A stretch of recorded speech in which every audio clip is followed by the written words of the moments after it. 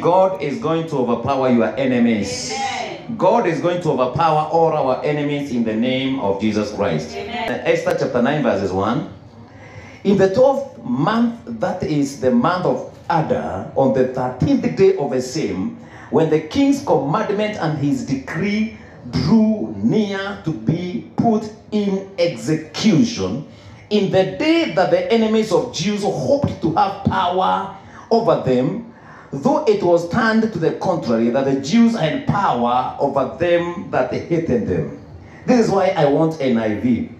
Because NIV says, in the 13th day of the 12th month, the month of Adar, the edict commanded by the king was to be carried out. In this day, the enemies of the Jews had hoped to overpower them. But now the tables were turned and the Jews got the upper hand over those who hated them. Amen. Praise the name of Jesus Christ. Amen. One thing you notice here is dates. Dates. I am saying, may God overpower your enemy. Amen. May God overpower your enemy. Amen. What are we seeing? We are seeing dates. Now in the 12th month, that is the month of Adar, on the 13th day of the same, when the king's commandment. Why are the dates important? Why are the dates here important? Yes. Listen to me. Hallelujah. Amen. Say amen. Amen. The dates are important because these are the exact dates that the king had signed, that all the Jews must be killed. When Haman was the prime minister, he had declared and purposed and plotted against the children of God, the Jews. Listen to me, hallelujah.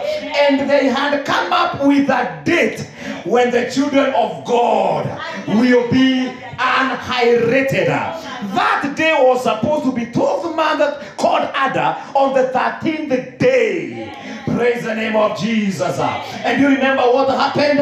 Mordecai and Esther, they are in fasting and prayer, which overthrows all the plans of the enemy. We are going to pray. We are going to fast. We are going to seek the will of God until something comes to pass in the name of Jesus. You know how it was overpowered? Because Esther called for a first banquet and the second banquet. Everything about Haman was overthrown. Praise the name of Jesus Christ. And then Esther goes with a request to the king Ahasuerus, and she says unto him, I want you to turn what you wrote down, that my people must be killed, my people must be annihilated. Yay, hallelujah. Amen. These are wise women speaking. Praise the name of Jesus. The king said to his beautiful wife Esther, unfortunately it cannot happen. It cannot be done because I have signed, and according to the law of Medes and Persians, Persians, according to the law of Medes and Persians, it cannot be amended what the king has appended and sealed. But something is going to be done to you. On the same day, Jews will be empowered. Hallelujah. Who are these Jews? These are slaves. These are slaves. These are slaves.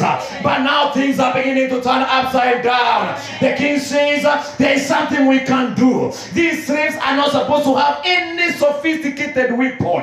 Praise the name of Jesus. But now I do another decree that Jews will be empowered and given the best weapons. Given the best weapons, so that as the enemy tries to attack them, they have the capacity, they have the grace, they have the armory to attack back. Praise the name of Jesus. We have been armored by God. We have been powered by God. And what Wanasemanga, this program is proudly powered by. I'm telling you, Powerhouse Impact Church, Apostle Frank Healing Ministries is proudly sponsored and proudly powered by the everlasting God. Powered by God. Powered by God. Powered by God. Lift up your hands and begin to worship Him. He is mighty. He is gracious.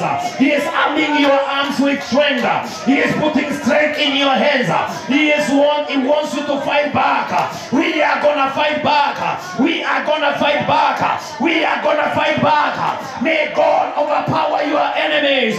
May God overpower your enemies.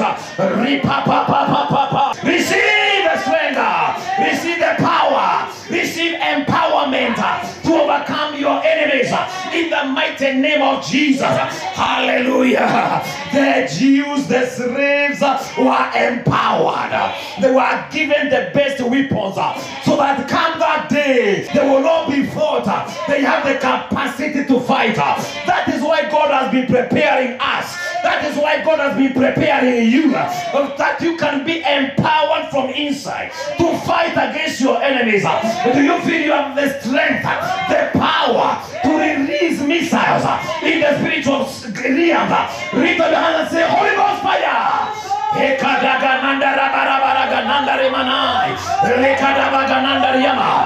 have the anointing, you have the strength to fight the enemy. In the mighty name of Jesus, we bring the devil down.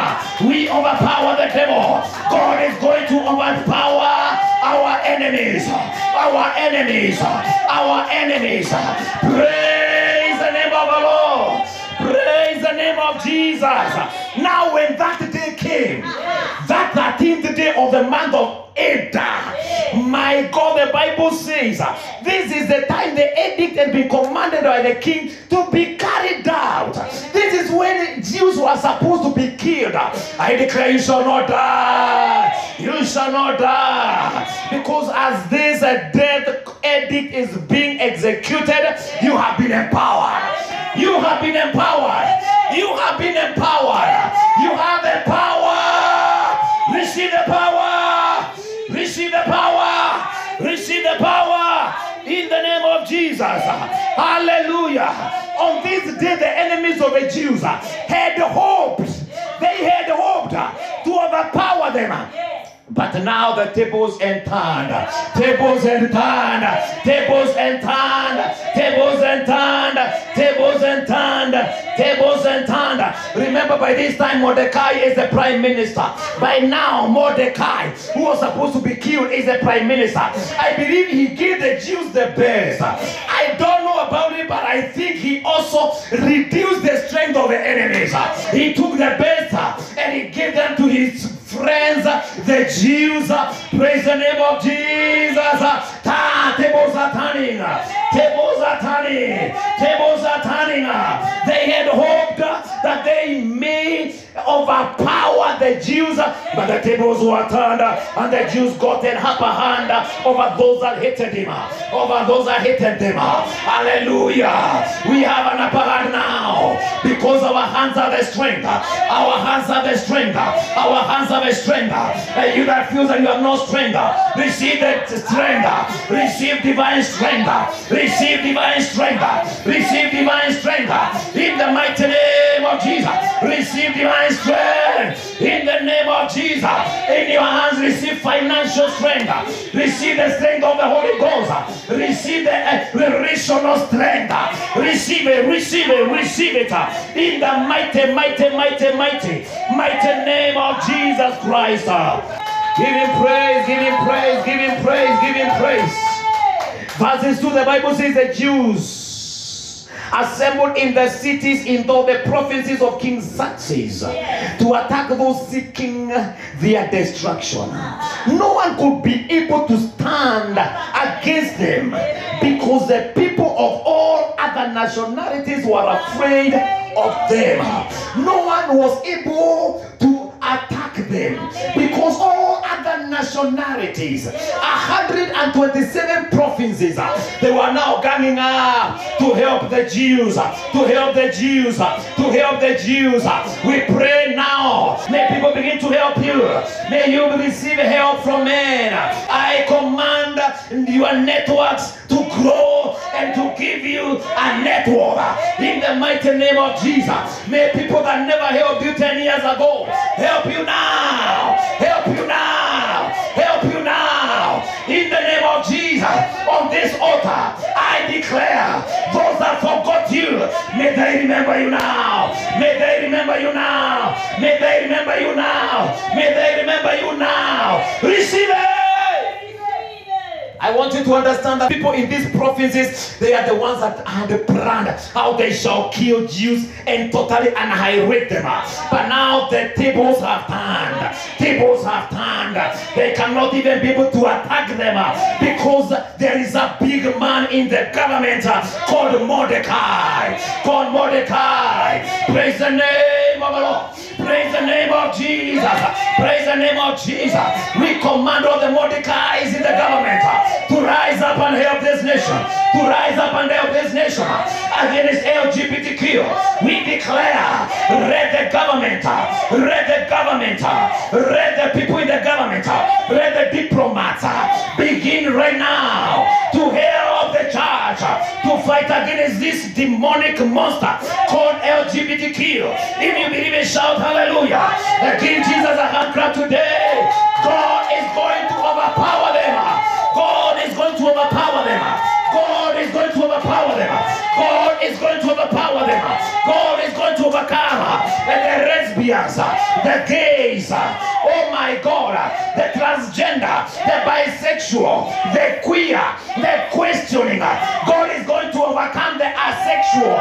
He is going to overcome transgender. He is going to overcome all of them.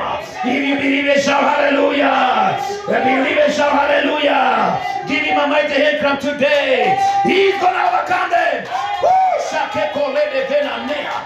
Jesus is going to overpower them. All your enemies consequently will be overpowered by our God. I release this prophetic word to each one of us. May the Lord overpower your enemies. May the Lord overpower your enemies. May the Lord overpower your enemies. May the Lord overpower your enemies in the mighty name of Jesus. The Bible says in verses 3, and all the nobles of the provinces, the satraps, the governors, and the kings and the administrators helped the Jews because fear of Mordecai had seized them. Fear of Mordecai had seized them. They began to help them. I am praying that God is going to send someone to help you. May God send somebody to help you. May God send somebody to help you. May God send somebody to help you. If you believe somebody is going to be sent to help you this week, lift up your hands and celebrate. Celebrate Jesus. Celebrate Jesus. I can hear your voices. Celebrate.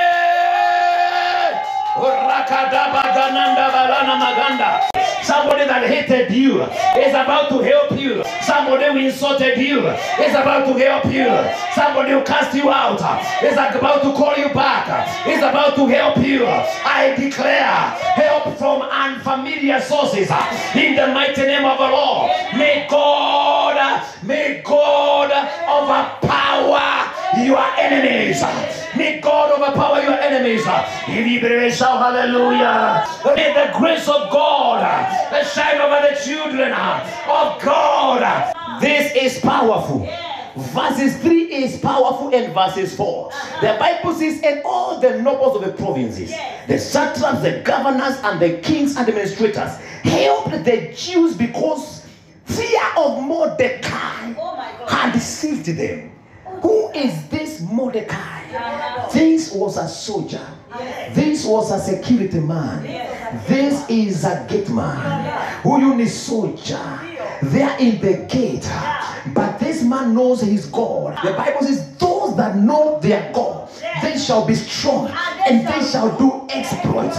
And Mordecai is a kind of man that is weak, that has financial deficits, that is crippled financially, that has no relationships, but has a relationship with God.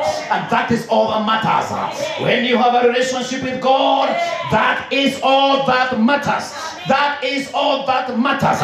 And so Haman wants this man to bow, but this man says, I cannot bow unto any man. I know Yahweh. I know Jehovah. I know Adonai. I know Elohim. I know the God of Abraham, Isaac, and Jacob. I know the God that can bring fire down. I know the God that says, thou shalt have no other gods apart from me. That thou shalt worship the Lord thy God with all your strength, with all your mind, and him only shalt thou serve. This is Mordecai. He knows his God. He knows his God. He knows he's God. And because of refusing to bow down, there is an edict against him. There is a decree against him. I know because of serving God, there is a decree against you. But I declare that decree against you will not see the light of the day. Will not see the light of the day. Will not see the light of the day. Will not see the light of the day.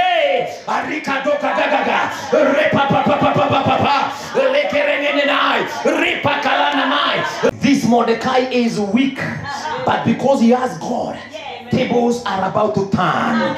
Look at what the Bible says, verses 4. For Mordecai was great in the king's house. Amen. And his fame went throughout all the provinces. Amen. For this man Mordecai was greater and greater. He was greater and greater. When the Lord shall overpower your enemies, you will wax greater and greater. You will become bigger and bigger. Your fame is going to grow throughout the provinces, throughout the cities. Mordecai was not known. Mordecai was hated and ridiculed and rejected. But this time round, the people are bowing down to Mordecai. They are bowing now down to Mordecai. I see salutes coming your way. I see salutes coming your way. Men and women are going to salute you. Men and women are going to salute you. Men and women are going to salute you. If you believe, you shall be saluted. Give me praise.